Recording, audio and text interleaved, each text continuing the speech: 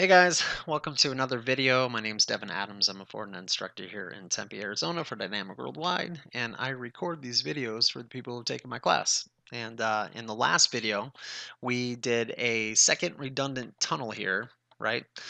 Going from our headquarters to our New York office, right? This is just a cleanup video, guys. It's nothing special, so you can actually skip this right away. We're going to do it all over again, but this time going to our Texas office. So once again, I record everything. So if someone wants to try to do this themselves, they can. So I promise you, this is still kind of considered just building the topology. So there's still more to come. I promise. So, but let's go ahead and just get that out of the way so I can go to bed. I got class tomorrow. Anyways, here we go. So let's log into our headquarters, and I'll just do everything that we did in the last video. So, all right, so here we go. This is me just, we were testing the SLAs. It wasn't too aggressive, but I'll actually show you guys an example of if an interface actually does go down, it will fail over pretty darn quickly. So I'll be more aggressive about my destruction during my demo at the end of this. But let's go ahead and go to our network, go to our SD-WAN, all right, and let's create our 2 Texas 2, okay? So here we go. We'll hit our VPN, and we'll say 2 Texas 2, and the IP address, I believe, is 10.208. That's our make-believe public IP address. So here we go.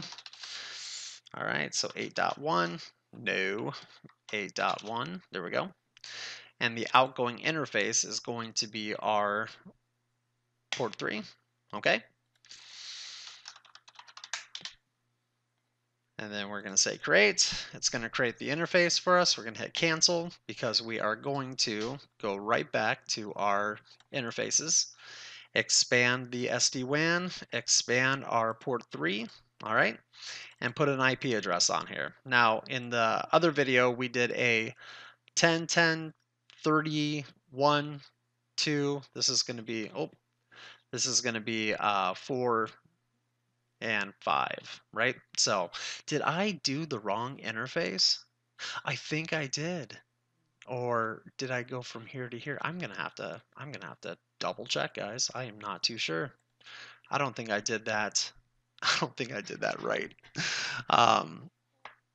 Because I think before I had here to here, I did here to here, here to here, but I had my WAN to here. I was supposed to go from my WAN, I believe, or from here to here. I think that's what I was supposed to do. Um, Son of a gun. That's okay. You know what? It should still work. I say that, but it's gonna like destroy everything. All right, here we go. 10, 10, 30. I just got to make sure they all match up correctly. All right. I mean, why not, right? So, and let me just verify that. See the 2 connections. Then I had it from port 2 to New York,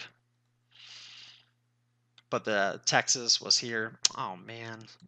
Anyways, it shouldn't matter. They're just kind of crisscrossing weird. Anyways, I'm building a lot of redundancy. Anyways, all right. So, um, not too bad. Let's just keep going forward. I'm not going to get tripped up over that. So let's go to our Texas office. Okay. And all I have to do here is when I create my interfaces, all right, I have to make sure that it's pointing to the right port 3. I should have done port 2. I didn't have to, actually, now that I think about it, but 2, HQ2. All right, that is not where I wanted to go.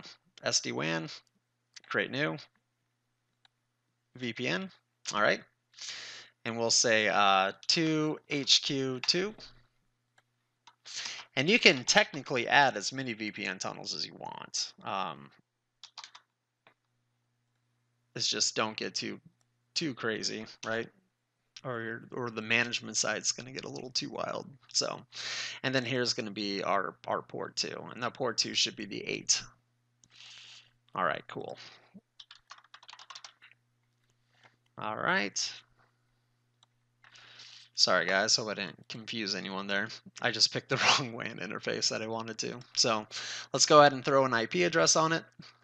That's what I get for making 4 WAN connections on the remote site. So, or on the headquarters site. Here we go.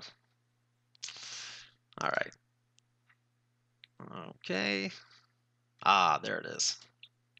And if I remember right, this one's going to be 10, 10, 34, and this one's going to be 10, 10, 33, 32. All right. Now that we have the IP addresses, we can come back to our SD-WAN and we can add it. So here we go. All right, and the next hop is going to be 10, 10, 33. Okay, apply.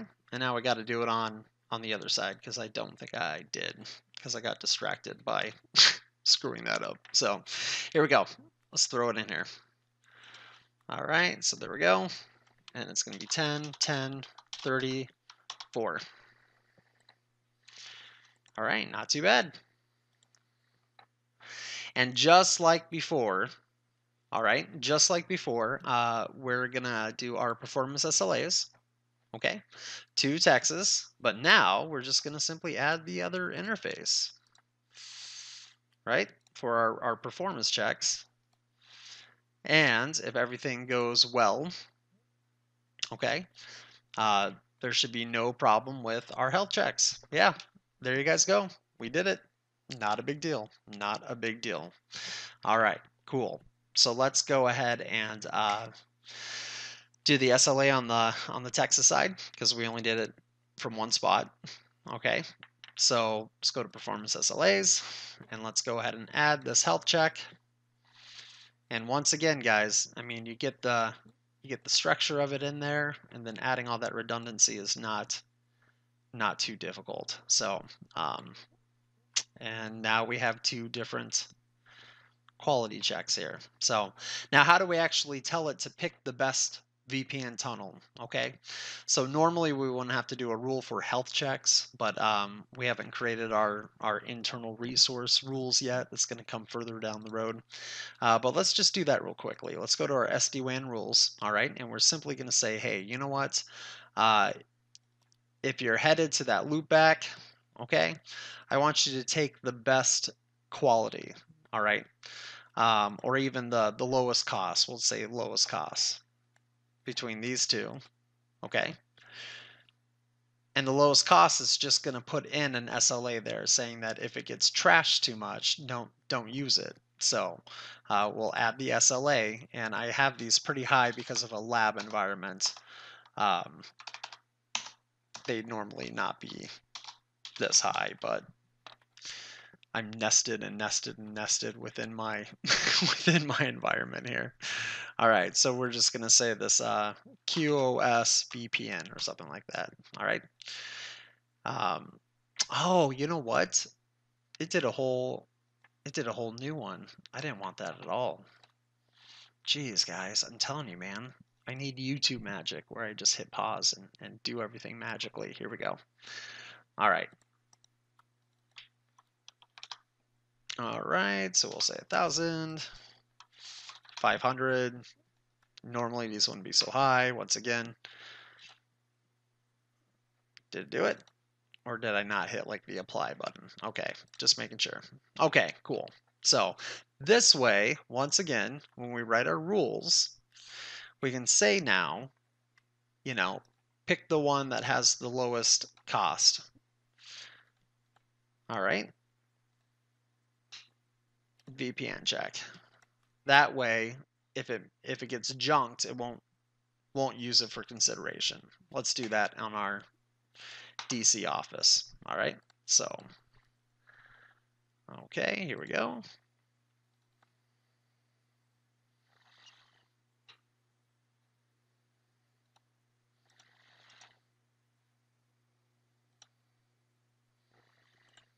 All right. Now this might actually get a little trickier because if you look here, the rule might not actually, will it know to find Texas loopback? You know what, guys? I'm actually not too sure. This is why we need routing. Anyways, we can always check it. Are you guys ready to check it? Let's check it. So, all right, here we go. So I'm going to go ahead and ping 10, 1, 2, 7, 0, I don't know, 3. All right. And if it doesn't find it, I actually don't blame it, because I don't think this is going to be specific enough. So, in other words, guys, I did a /16 here, so I think it's trying to find these two here, all right? And this is why we need real routing. Um, I guess we'll have to fix it. So let's fix it. Unfortunately, so the New York office, okay, obviously the loopback here is at /16. Now that's too general. So what we're going to have to do is actually create a New York loopback address. So here we go. See, it wasn't a problem. We only had one. So NYC loopback or something like that. All right. So 110, 127, 0, 2. All right. Oh, my bad. There we go. Boom, baby. Okay. So that way it'll fall through and actually make it this time. Now, I promise you guys, I'm only kind of rigging this up on the fly to show it step-by-step examples. That's not going to be a problem once we get our dynamic routing happening, all right? But let's go ahead and see what tunnel it's going to take. And it should take the one that has the best path, all right? So how do we find that out? We go over here to our all sessions, FortiView, all sessions, okay? And we can see it's picking the second VPN tunnel. All right. So what happens in the last one, I trashed the connection using my net term box. Okay. But I just wanted to show you guys that, if we actually have an interface go down, right? So I just backed my fiber line into a tree or something. Okay. Let's see if it kept on pinging. So it's timing out on me. That's not good. Let's hit our refresh. Okay. Man, Betty, what are you doing?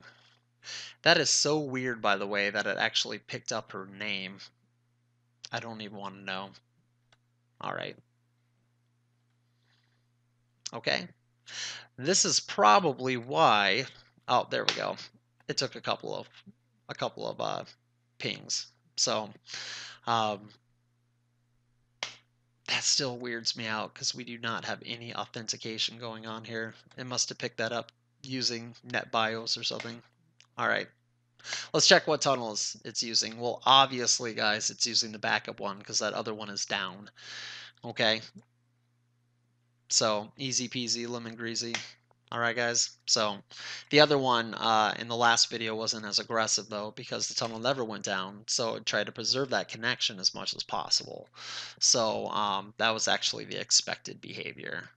But once this comes back up, right, and once the statistics kind of cleans itself out, and we can see this here, and you can get alerts on these too.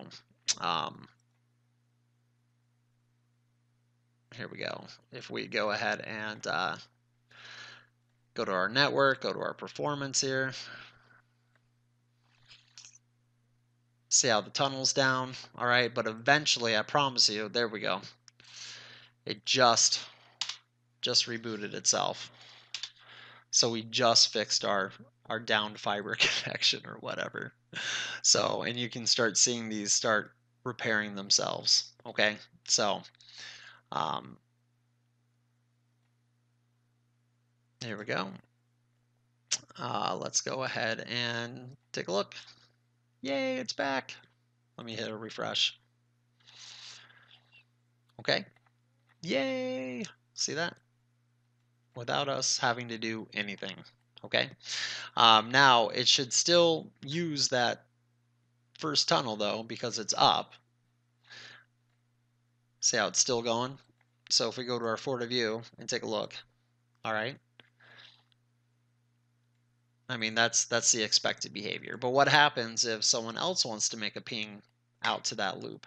Now, guys, I promise you, it's going to pick whatever has the best quality at the moment that it's trying to establish the session. And that's really what the SD-WAN does for us. So let's ping out one more time and just take a look just for fun. Just for fun. Because this is what we do at like midnight for fun. All right. This is why I'm not married. Okay, here we go. All right, so let me hit the refresh here. All right. There's our ping out to our other loopback. See how it picked the second VPN tunnel because it was the better path. All right, guys. So um, not too bad, right? And in a sense, it's almost utilizing both tunnels to get there. And as as the quality and everything switches back and forth, it just picks the best tunnel at the moment. So, all right. So there you guys go. We're all caught up. In our next video, we start doing IBGP. All right. Good times. Hope that helps somebody. Probably not. That's okay. All right. See you guys later.